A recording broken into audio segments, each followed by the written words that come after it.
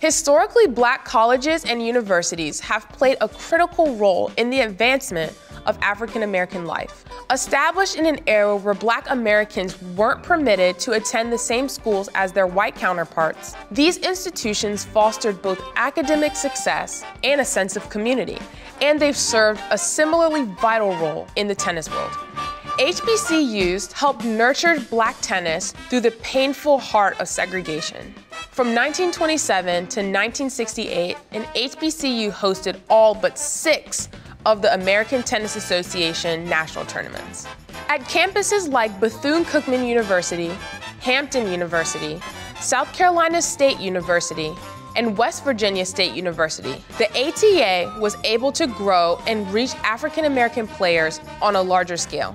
These institutions were the home of student athletes like Althea Gibson, Margaret and Matilda Rumania Peters, Nathaniel and Franklin Jackson, Jimmy McDaniel, and George Stewart. In recent years, the Florida A&M University's men's team has become a major force on the collegiate tennis scene. Under the direction of Dr. Carl Goodman, in 2000, FAMU became the first all-Black tennis team to land in the top 30 in the country. Goodman's tenure produced alumni like Pro Tour coaches Zach Evenden and Kamal Murray. Today, 38 HBCUs in the U.S. are home to tennis programs. To help overcome these programs' funding and resource challenges, the USTA has established the David N. Dinkins HBCU Coaching Grant.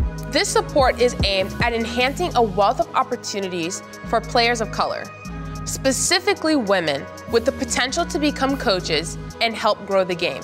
Established out of necessity, playing a vital role in African American life, historically Black colleges and universities continue to serve in dynamic ways. The vibrancy of tennis on these campuses is a powerful example of the impact they will continue to have in the future.